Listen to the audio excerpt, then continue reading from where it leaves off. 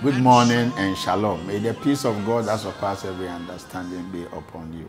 Today is another day that the Lord has made, and we rejoice for that great gift of life that God has given unto us. May His name be praised. This morning I come to you with the joy and the peace that come from our Lord and Savior Jesus Christ. In Him we live, in Him we move, in Him we have our being. Trust in Him and believe that He will not fail. And everything may fail, but Jesus will not fail you. If all hate you, know that Jesus loves you. If all reject you, know that Jesus said, I will not leave you nor forsake you. Trust in the Lord. It doesn't matter what you are going through right now. Believe in Him. It may be sickness. Trust Him that He will heal you, because He's a God who healeth all our diseases. It may be a marriage problem, or it may be a challenges in your marriage. Child of God, go on your knees, cry unto Him, lift up His name, supersede the name of Jesus Christ over that challenges in your marriage, and He will do it.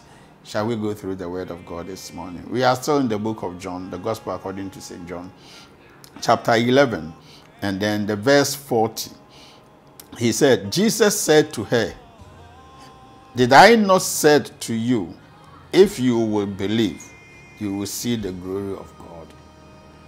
This is a question, but it was a very powerful statement that Jesus Christ spoke to the life of a woman whose soul was so down, who was grieving, who have lost a dear brother and thought all hope is gone.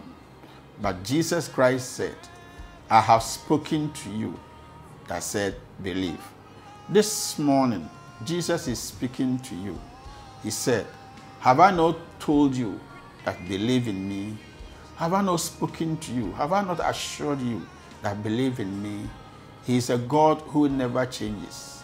Martha was worried because her brother Lazarus died and buried for 4 days. And he said he stinks. Child of God, listen to me. It doesn't matter the challenges, your problem, it may stink, but Jesus said, believe, because He is the life giver.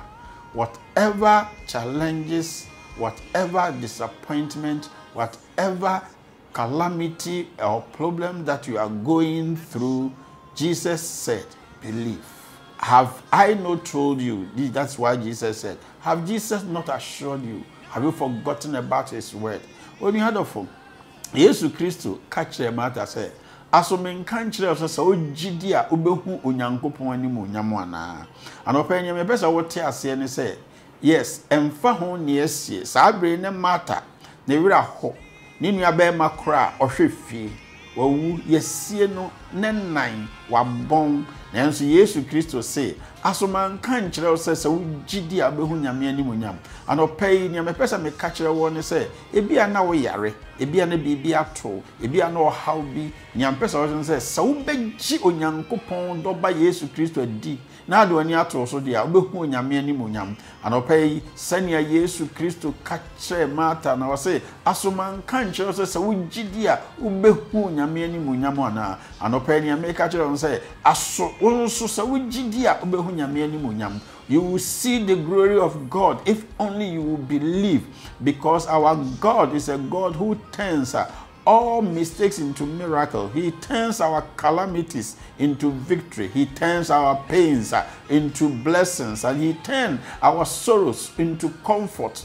I want to assure you this morning that the same Jesus Christ who was with Martha, whose at that time her heart has been broken, no comfort, He spoke and He said, believe in me, and when you believe, you will see His glory. And of any best of catcher want to say, Yesu Christo so kasa kyerɛw bibi biara wo namu akoma bu owura ho sania Yesu Kristo catcher Martha say wo gidi a obehu nyame ani monyam no anopai nyame ani monyam dead ama wo nya wo ye biara so Yesu Kristo oda ne tumi na ho odina di na nsankyerene ebeye wo dia anopai. May you receive that glory and that miracle in your life in Jesus' name. Amen. Peace. Shall we pray? Father, we trust in your word. that glory and honor and favor comes from you. And so, Lord, I pray that let this happen in the life of my hearers, that today your glory will be seen, irrespective of the situation. You will honor your name. Honor your name.